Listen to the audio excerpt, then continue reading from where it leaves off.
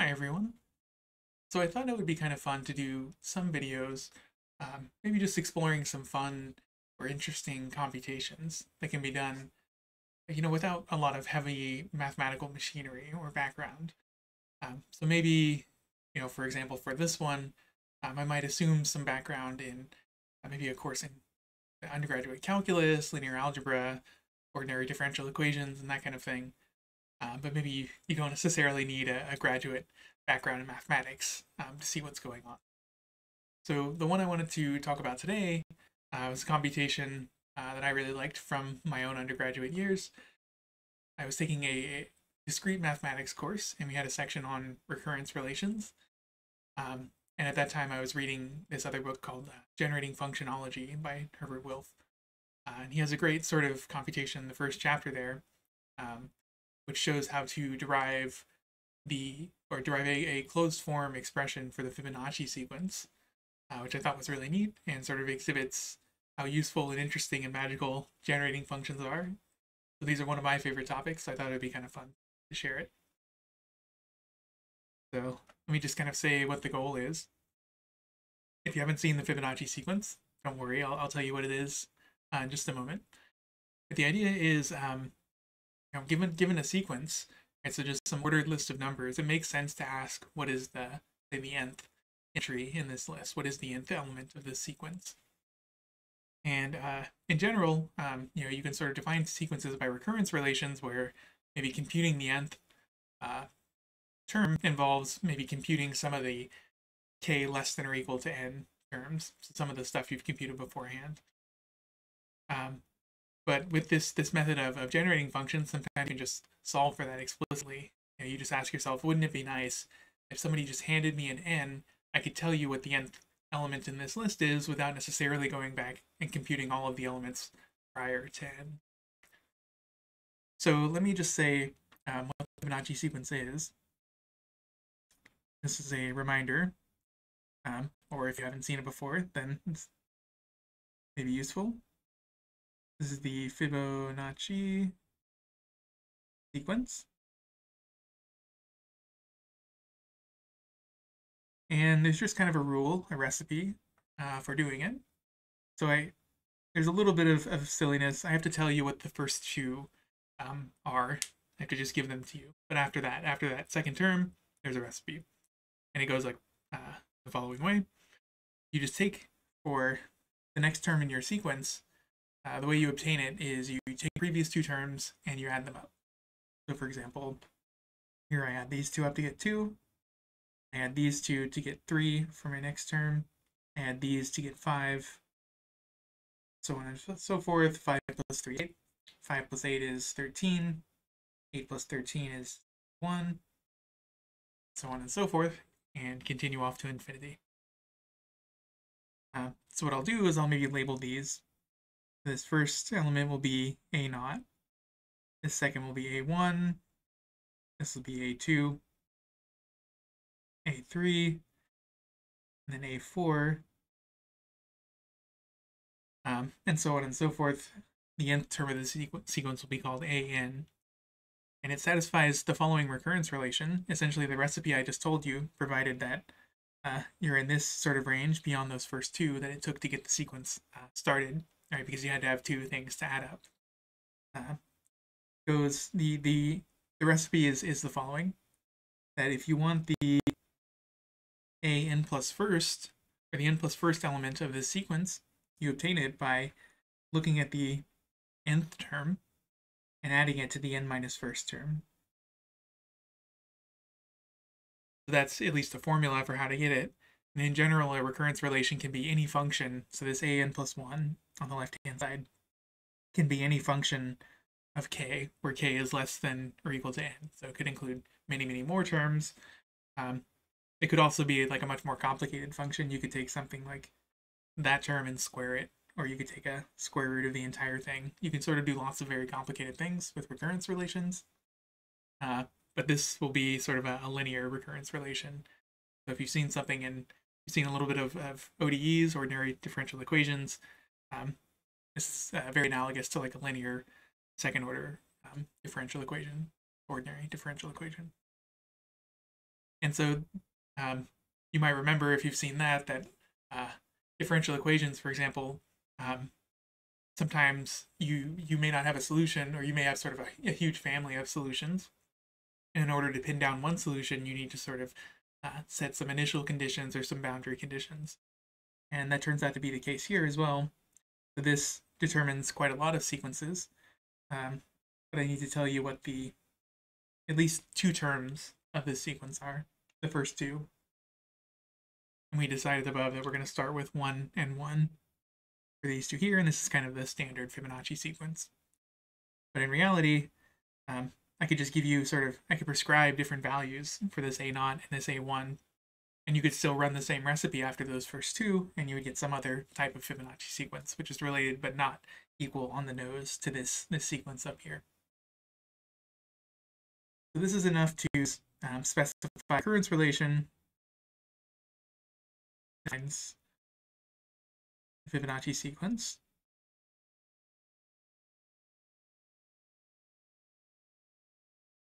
And there's like a general method to solve these kinds of things.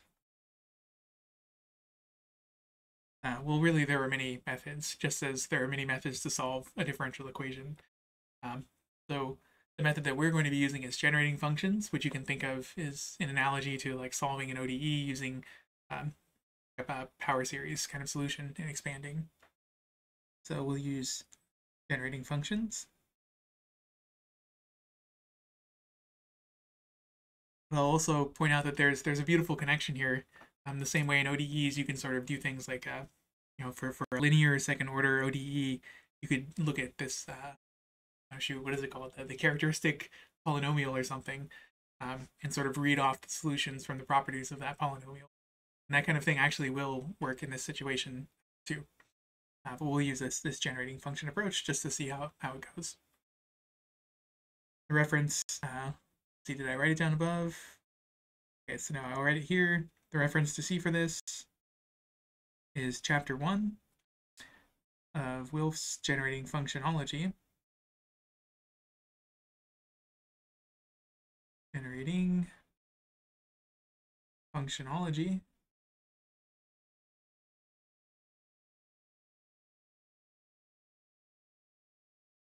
A great book, and I highly recommend it. But I'll just go through the method that's discussed there for how to solve. Again, the problem is we want to find, say, what a n plus 1 is in just a closed form, as maybe just a function of n, as opposed to a function of the a sub n's. So again, this saves me from having to compute all of these smaller ones in order to get the nth or n plus first one. So the method roughly goes as follows. The first thing you do is you name your function. So I'll call it capital F of x. And it's going to be, a generating function is really just a power series. I'm just going to write this power series.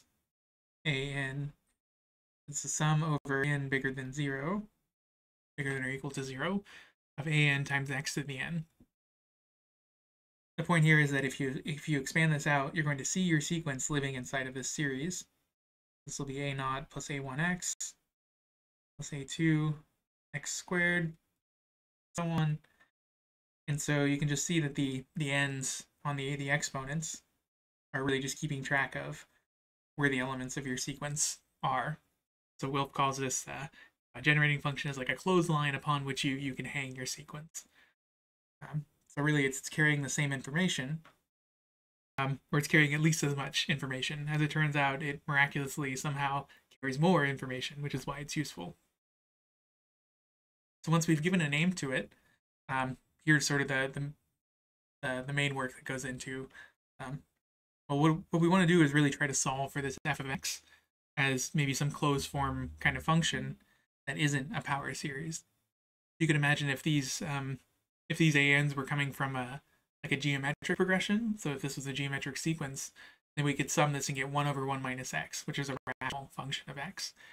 And that's kind of a really nice situation to be in. So we're going to try a name for something like that. If I can get some kind of rational function of x for f of x, then maybe we can do some things with that, maybe like expand it in a different way, and get some handle on what these coefficients might actually be as a function of n.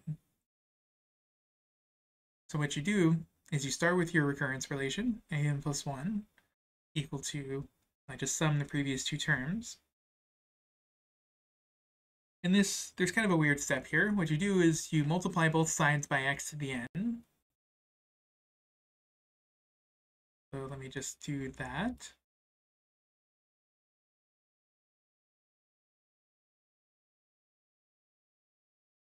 And for everything that's happening here, you can just think of the x to the n. This is really just some kind of like formal power series. The x to the n doesn't really have meaning at this point, but later on we might want it to. So we might actually go out into the complex plane and ask for this sequence to, say, converge uniformly on some small disk, in which case we can start doing like analysis with this sequence. But for now, we're kind of just doing algebra with it. So it's just some formal power series, and x to the n is just keeping track of where we are in that power series. The next thing you do is you take this whole thing and you sum it over all of the n's for which the recurrence relation is valid. So that's kind of one tricky part here, is that this recurrence relation, I should have mentioned here, is only valid for n plus 1, what do I want to say here, for n bigger than or equal to 2, right? Because if I was in this situation of just being the first two, right, if I wanted to compute this one, I had to go and sum up the two previous ones, but I don't even have two previous ones until I'm out here. This recurrence relation is only valid for some specific range, and we had these like manual initial conditions to specify the first couple. So what we'll do is sum over, I guess maybe this is valid for n bigger than 1, I think is actually what I want to say here. Right, because we started counting at 0. So for n bigger than 1, then I should be okay. What I do in this step is sum over n bigger than 1.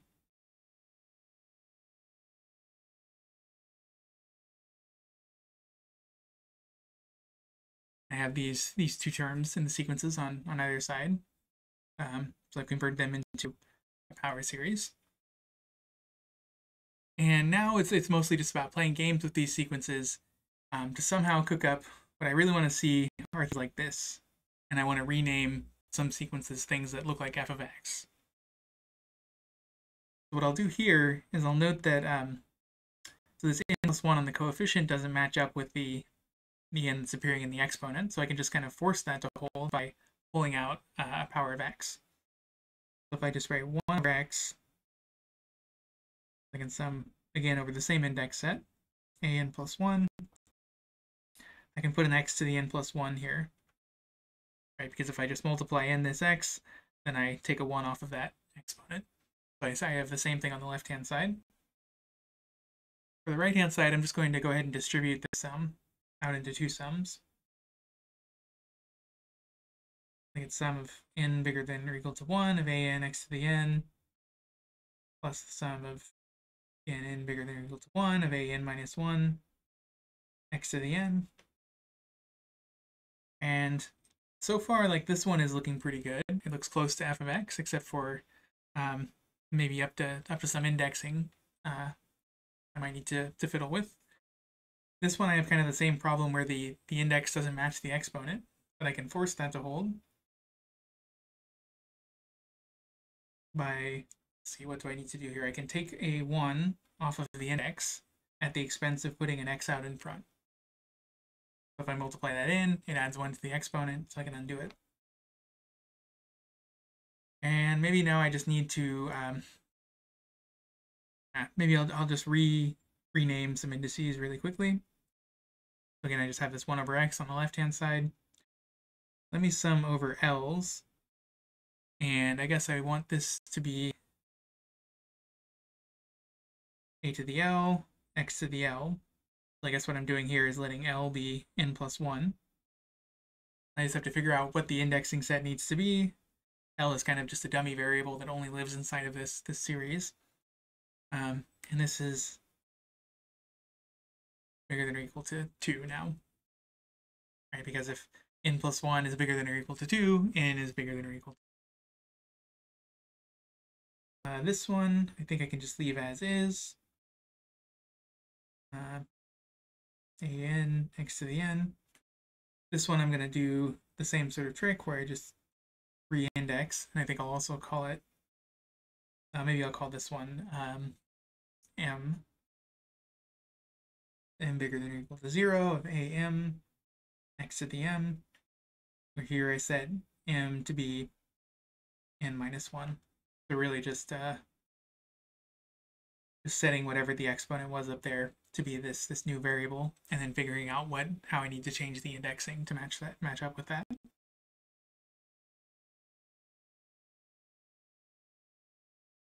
Okay, so now a little bit of trickiness. What I realize is that what I have here is essentially f of x, except for the indexing is a little bit wrong. I've left off the first two terms. And just remember that f of x, this whole was just where I sum a and x to the n over all n bigger than or equal to 0. Here, I'm summing over that for everything bigger than or equal to 2. So I can rewrite this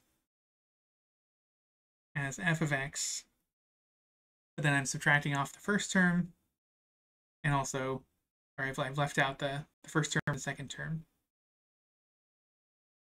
And that's just exactly what this series is. Really just f of x, so that's the thing there, leaving out the first two terms, which are those. Same deal here, this is really just f of x where I've left out the first term. This is f of x minus a naught. And I'm adding on to it, I guess this one is actually, yeah, this one is f of x on the nose, because I'm summing over everything greater than or equal to 0. And what I really want to do here is solve for f of x. And I see that everything else, right, so it's going to be some kind of rational function, because these a naughts, a1s that are showing up everywhere, these are just numbers. And it's going to be some powers of x, maybe some powers of 1 over x. So let's see. Maybe I'll just tell you what happens when you solve for f of x. It's not so bad. Let's just do it.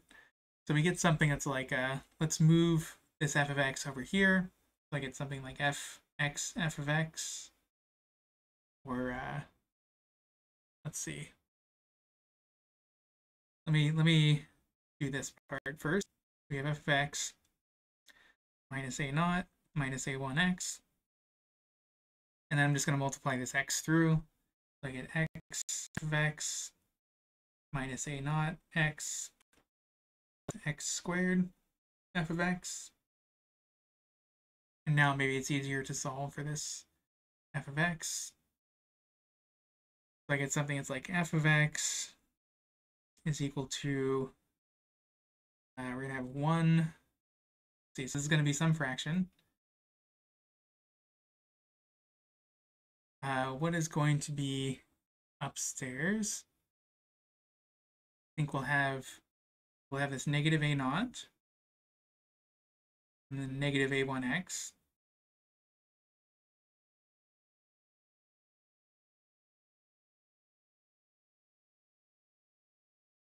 And maybe this, I guess I'm moving all of this stuff to the left-hand side. So I guess I get a plus a naught x. And then I think I get a 1, or a negative 1 plus x plus x squared, I think. Okay, so hopefully that's right. We'll see momentarily. So I know the values of a naught and a1. So what I get is negative 1 minus 1 times x plus 1 times x over negative 1 plus x squared. And this whole thing is equal to, well, these two cancel out. Negative 1 up here, so I'll push it through to the denominator. I get something that's like 1 minus x minus x squared. I've solved for what this f of x is, and I got some rational function out of it. And this will turn out to be sort of useful. Right, so now I want to run the game backwards, and I want to try to find some other way to expand this out. And usually I'm going to try to see some kind of geometric series or something. That's a very easy thing to sum and find like a closed form for. So what I'll maybe do is try to apply partial fractions to this.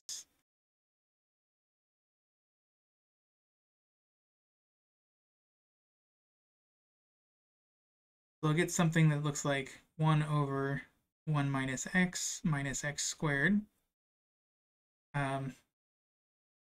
Okay, so this is an order 2 polynomial, a quadratic. I'll just tell you it does factor.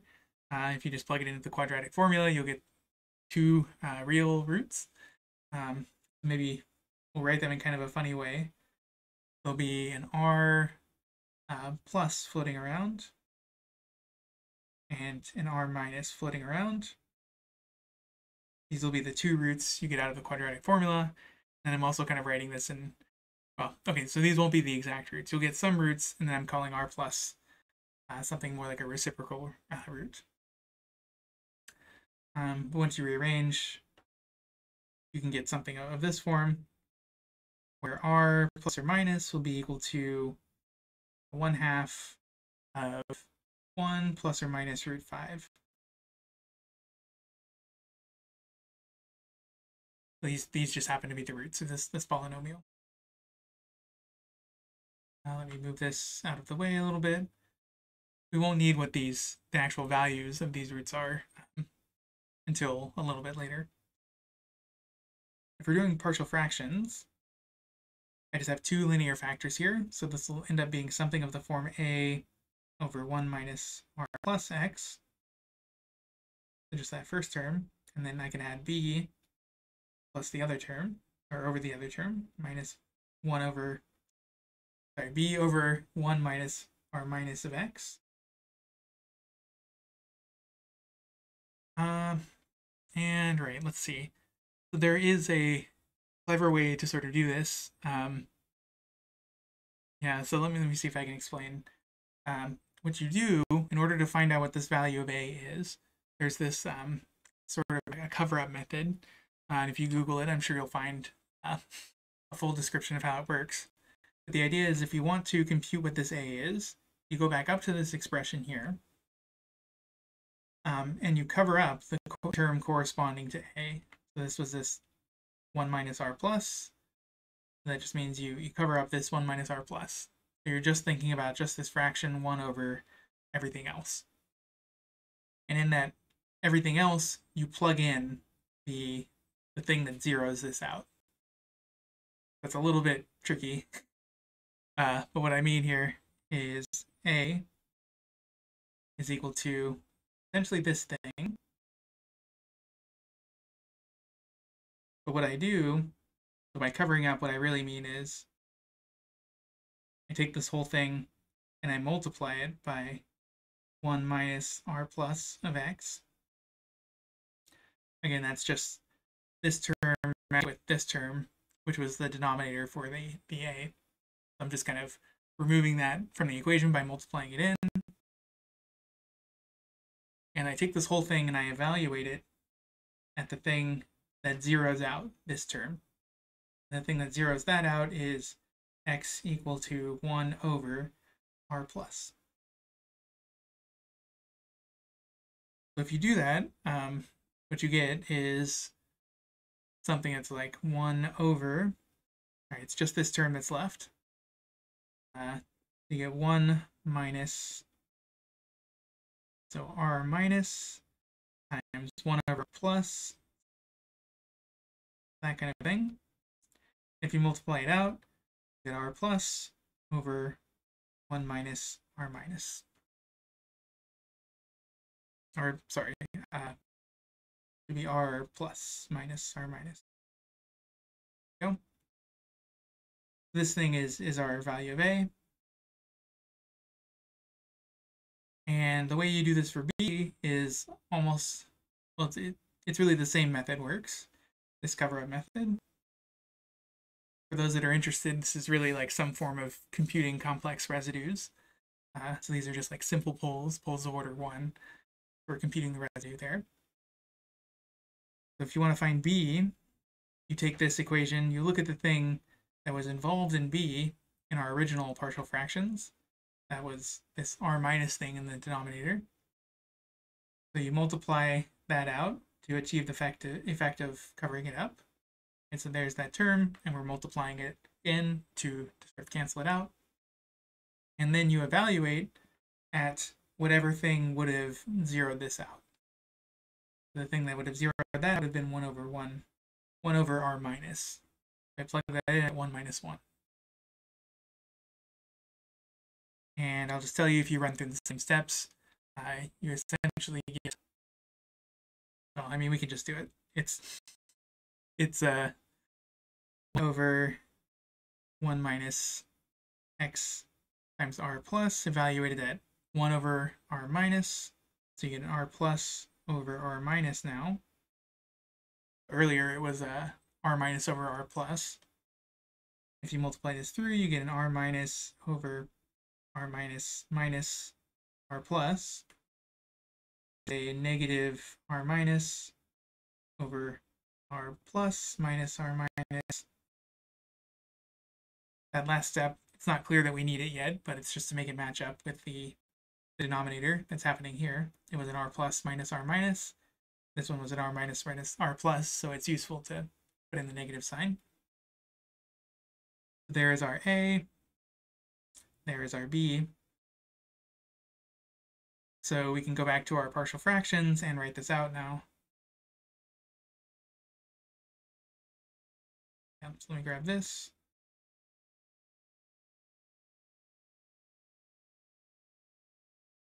Our original function, the whole thing we were trying to do was expand this 1 over 1 minus x squared.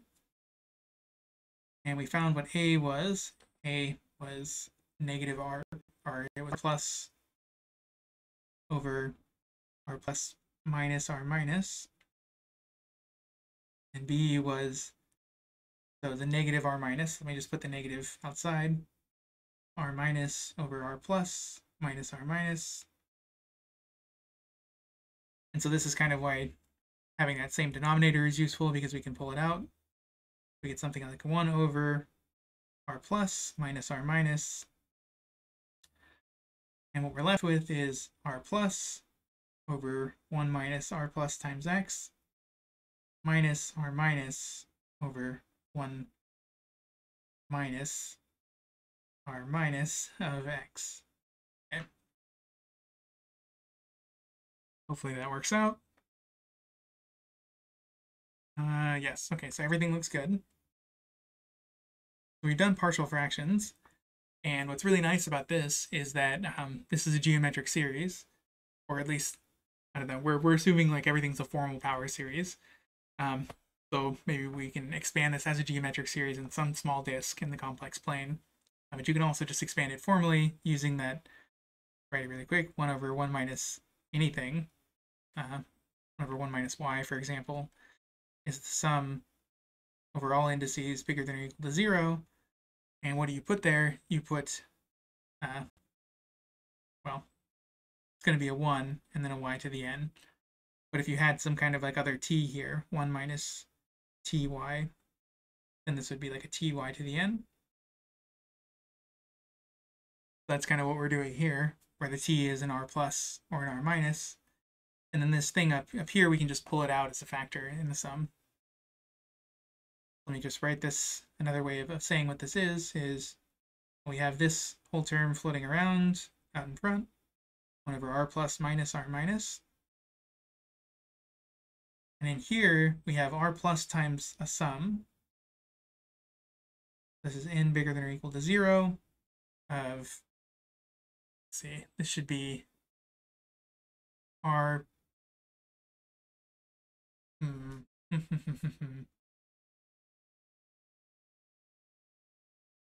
I want to say this is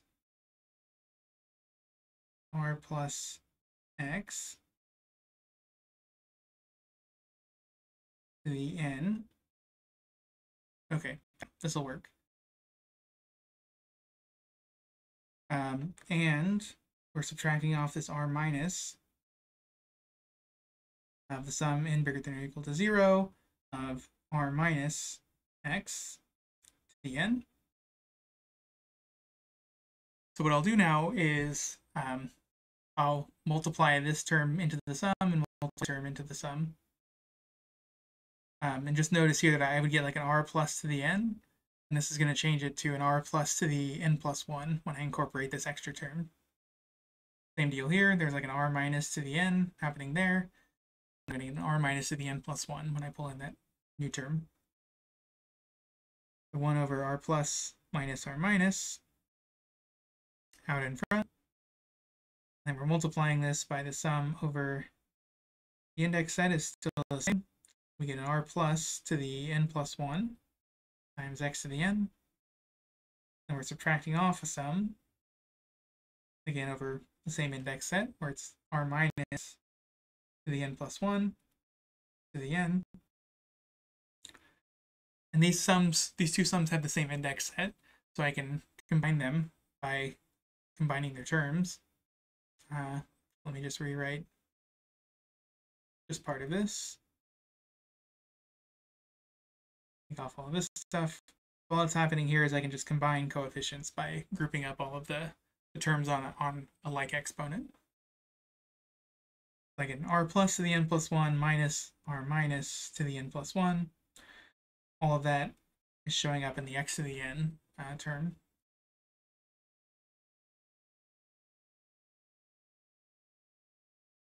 Okay. And I guess maybe I'll go ahead and just pull in this last thing here. So what I get is sum of this form, n bigger than or equal to 0.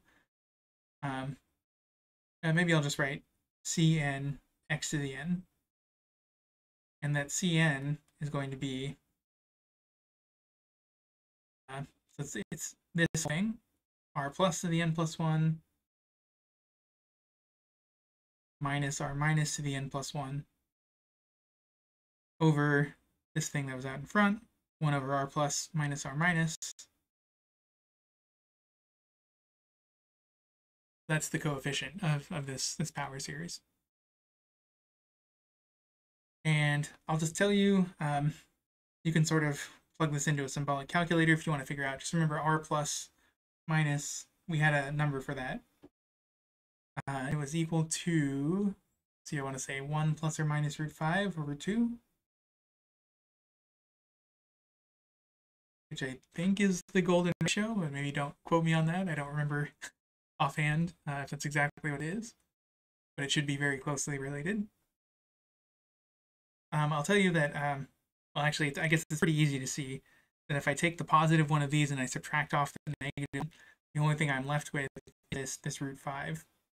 1 plus root 5 over 2 minus 1 minus root 5 over 2, 2 root 5 divided by 2. So there's a square root of 5 in the denominator.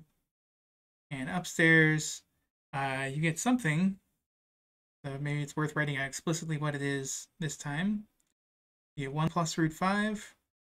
1 plus root 5 over 2.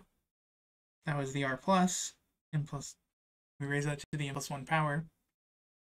And we're subtracting off this other term, which is 1 minus root 5 over 2. And that's the n plus first power. And we have some kind of fraction like this, but that just is Cn.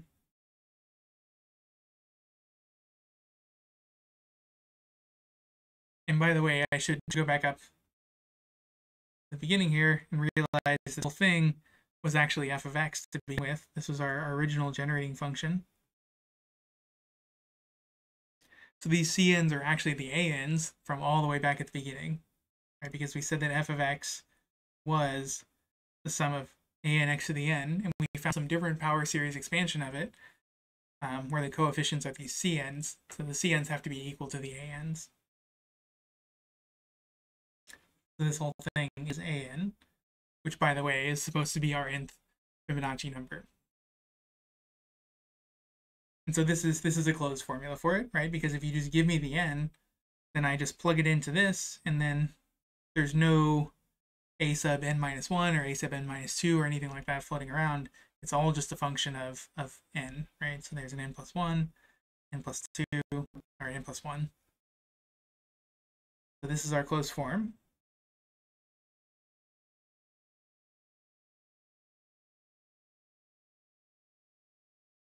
And there's actually something a little bit nicer you can get out of this. So we're essentially done now, right? We found a closed form for it. You can plug this into a calculator. Remarkably, this thing is an integer. It is not at all clear that this thing would ever be an integer, right? It's some something involving like square roots and fractions. Then you're raising it to some crazy power. And you're subtracting off something similar raised to a similarly crazy power, and you're dividing by a square root, right? So like, super unclear that this would ever be even a rational number, much less an integer, but it must be, right? if you right, so it's just equal to the power series we had above, where we constructed it, where the coefficients were just integers. So yeah, some kind of miraculous magic going on there. And then there's also something kind of nice here. We have the closed form. I want to talk a little bit about the asymptotics of this form. For large n, if you think about n really, really big, kind of what happens to this term? In general, we wouldn't be able to say much. It's just some really big term, potentially, minus some other really big term. But there's something kind of nice happening here, where this term is strictly bigger than 1. One way you can see that is root 5 is bigger than 1. Right? It's bigger than root 4, which is 2. So this is like bigger than 3 halves. But it only matters that it's bigger than 1 because if I'm raising something bigger than 1 to a big power, it gets bigger. So this term is going to be getting larger. And it turns out that this whole thing here is actually less than 1. It's, I think you can get a pretty tight bound on it to be like less than 1/2, for example. But the main point is it's less than 1. And if you raise things that are less than 1 to a big power, they get smaller. So what I'm saying here is that this whole thing has absolute value bigger than 1. And this whole thing has absolute value less than 1. Which means that if you start taking really large powers of n, this thing is going to get really big, this thing is going to get really small. And so the dominating term, if you have large n, it's going to essentially look just like this, with some marginal sort of small error coming from this term. You can ask yourself, we can try to approximate it, right? So just try the approximation.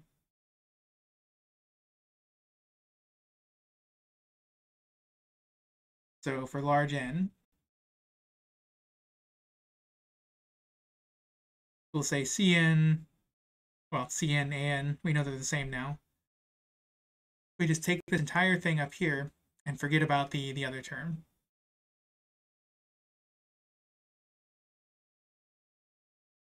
So An was exactly equal to Cn. Cn could be, well, it's exactly equal to this as I've written it. But if I just take off this entire term, then I get an approximation. And the question is just like, is it a good approximation or a bad one? And if you think about the bound for a minute, that this thing was less than 1/2, I guess I'll have to leave it to you to actually show that. It's not too bad, I promise. That actually means it's a pretty good approximation because 1/2, 1/2 to the n goes to 0 pretty quickly. So what happens, right, so yeah, this is the last thing. So since, well, okay, let me just write this. I could also write an, let me call this thing C tilde n. The C tilde n is just defined to be this ratio. Say the an is approximately equal to that. An was our Fibonacci number. in the sequence. Here I'm just taking some approximation where I left off that one term. So it turns out that since, right, so this whole thing up here was our plus to the n plus 1. This whole thing here was r minus to the n plus 1. So since absolute value of Rn plus bigger than 1, and you can show that the absolute value of Rn minus is less than 1/2, the difference between like the difference between the actual Fibonacci number and this approximation that we're taking, where we've left off a term, ends up being no more than 1/2. Just because we're neglecting a term here whose magnitude is no bigger than 1/2. But now there's something kind of nice. An we know is an integer, and Cn is not an integer, right? Because we've left off some term. But it's no more than 1/2 away from the correct answer. So if we just round it to the nearest integer, we'll get an exact formula. Right? Implies that An is just equal to, I guess, know what great notation is for this, like Cn tilde, and you might have to take the floor or the ceiling, depending. But this is just the nearest integer function.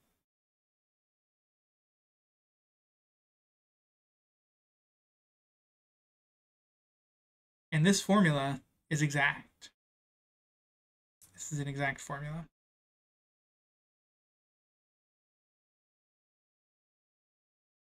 Maybe since, right? Since the ANs had to be integers to begin with. Well, really, they're natural numbers, but there you have it. Right, so let's just quick recap of what we did. Go back up to the beginning here. Started with the Fibonacci sequence. We noted that there were like a bunch of different Fibonacci sequences, so I have to sort of specify these first two numbers to give you like the standard usual Fibonacci sequence, with this rule that you add to get the nth term in the sequence, you add the previous two. You turn that into a recurrence relation that's valid for some values of n, where you also maybe need to specify some initial conditions. And then you go into playing these games with generating functions, again with the problem you're trying to solve is like, can I find some formula for an, or an plus 1, that only depends on n and doesn't depend on all of the previous terms in the sequence. Right, you can imagine that it would be computationally much more effective to just plug your thing into a formula rather than computing, if you want the 1,000,000th term, you don't have to compute 999,999 previous terms to get it. We use this thing about generating functions, which gives you a way to get at this. Plan being to take your sequence, wrap it up into a generating function, find some closed form for it, this f of x, this rational function of x, and then find maybe some different way to expand that closed form, maybe as like a geometric series or something, to get a handle on the actual coefficients in some different way. And then maybe with those actual coefficients, you can get some closed form from that. We did that. The method was take your recurrence relation, multiply everything by x to the n, and then sum over all of the values for which that recurrence is valid. And then everything from here to here was just playing with indices to get f of x to show up, and really just rewrite your sums in terms of f of x. So that way you can solve for f of x, hopefully as some rational function. And that ended up working here. We got a rational function out of it. We simplified things and found that it was this. So now I've wrapped it all up. The idea was to expand it back out again, maybe using geometric series. So we did partial fractions. There's this kind of cover-up method where it's really like computing a residue to get it as some function like this. And then we note that you can just kind of pull the a out in front, and then what you're seeing down here looks an awful lot like a geometric series that you can expand. So once you figure out what those coefficients need to be, they're just some numbers. You go back down to here. You take these. We had some number out in front. We had these two fractions, which are like 1 over 1 minus x, roughly. and then we expanded them out as a geometric series, and then we just collected coefficients, and noted that the coefficients appearing were now just numbers. But they weren't the original a sub n's we started with. Like, we knew that that was abstractly some Fibonacci number. Now we're seeing it's some kind of root of that polynomial that came out of the denominator in the generating function. Once you have that, you can just read off the coefficients. The Cn was this numerical value, whatever it was. And now you can kind of play games with this numerical value. And for example, just plug things into it. You see it only depends on n. So I can just plug an n into it and get my exact value of the nth Fibonacci number back. You can also just try to approximate it, because in general, you'll get like a much more complicated kind of function out of this. But maybe you just kind of leave off some terms or something. And then if you can put in like sufficiently nice bounds on your terms, like say your sequence is integer valued. If you're neglecting a term that's no more than 1/2 away from the correct value, and your sequence is an integer, okay, just round your thing to the nearest integer and you'll get an exact formula. Okay, so I think that's pretty much all I wanted to say for this computation. I think it's really fun, nice thing to work through. Gives you some handle on like how to work with series and their indices. Some sort of non-trivial steps there, but I think it's a really fun thing to try and work through. Right, so if anybody has other ideas for computations they'd like to do or like to see, maybe just let me know in the comments or drop me a message.